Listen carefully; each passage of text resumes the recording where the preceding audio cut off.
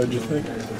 When I looked at it on film, it looked a lot better than it looked out there on the field. So the coaches think we did better than it looked also. So we're just trying to improve from that. It was a lot of things we could improve on, but it was a lot of things we did good also. As a defense, what do you think you guys did well? I feel like we ran to the ball well. We had a couple loafs, but it was still something that you could see that everybody was trying to give them their all. How's it going with now? I guess they got you more inside than outside. How's that suit you, and how's it going? It's been pretty good. I played inside my freshman year. I played as a 3-tech. Now you playing 2 wide and 3-tech. It hasn't been too much of a transition.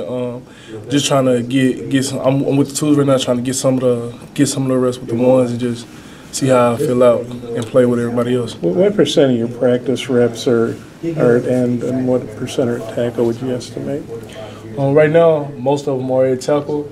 We play in the spring, and at the beginning, I was with the twos with the ends, and then I just moved back to the tackles.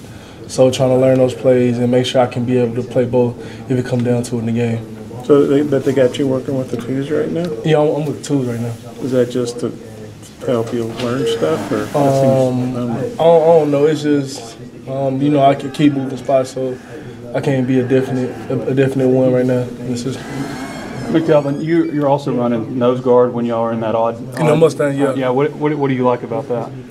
I feel like it's hard to know where I'm coming from. You don't know where I'm coming when I'm coming. Mm-hmm. So I like that. It's just basically like you disguise a little bit.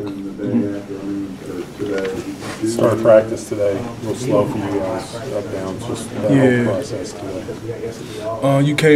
We came out slow. You can't come out slow and with Coach Morris. So if he sees it, he was finna let us make it. And then he thought about it, and it goes back to you can't let it go now and then pay for it later in the game or something like that. So we had to get those up there. He got fired up too. We haven't seen that from him. Oh yeah, most definitely. Yeah, you'll catch it every once in a while.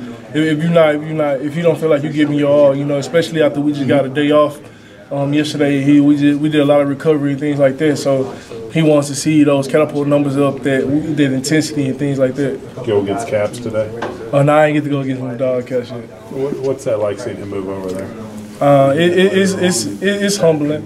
It's a very selfless act that he did.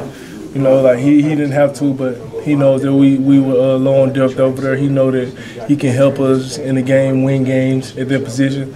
So it was very selfless. Telling him